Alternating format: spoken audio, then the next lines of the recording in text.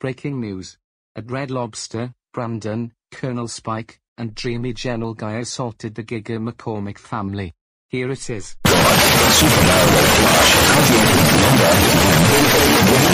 Crazy.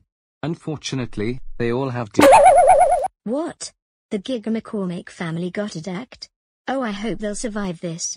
Let me guess. The Giga McCormick family died. Now how did you know? Just a lucky guess. Well, you're right again, because the Giga McCormick family died. Now that's a total of 93 reanimations. 7 more until 2100. No. They have died.